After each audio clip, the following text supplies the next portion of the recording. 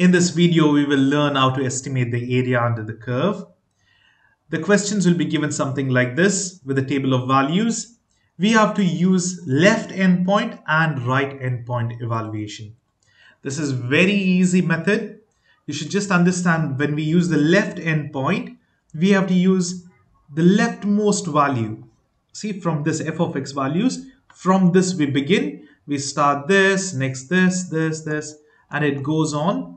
We don't use the last value. This is omitted. We leave that.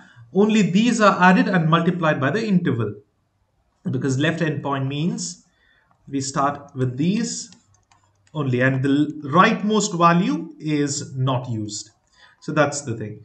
So what do we do is, the formula is very simple. F of x, that is summation of f of x into delta x. Now what is this delta x? It is the interval. Look at the interval, the jump. It is 0.1, isn't it, between each? So there are how many intervals? If n is given, n values are given, n minus 1 intervals. So that's why we leave one value. But in the left hand point, we leave the rightmost value because we start counting from left side. Whereas in the right endpoint method, we start from the right side and we omit the last left value. That is the only thing you need to know in this topic. It's such an easy one. All you're doing is, look over here, adding up all these for the left hand endpoint method. You're adding up from the left side. See, f of 0.0. You can directly do it. Add this 2 plus 2.4 plus 2.6 and until 1.4. And then you multiply all of this with the interval that is 0.1. That is the formula. And the same thing over here with the right endpoint. You can start with 2.4 because you're leaving the first value, the leftmost value.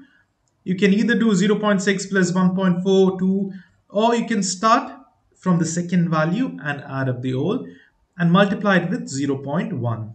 You're multiplying 0.1. Same method is followed for all the other problems. One of the easiest topic over here.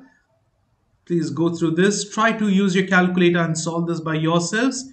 Remember, add these whole values for the left endpoint from the left side. Leave the last one and multiply by the interval. Here the interval is again 0.1. For the right endpoint, start from the right side, leave the leftmost point and multiply by the interval 0.1.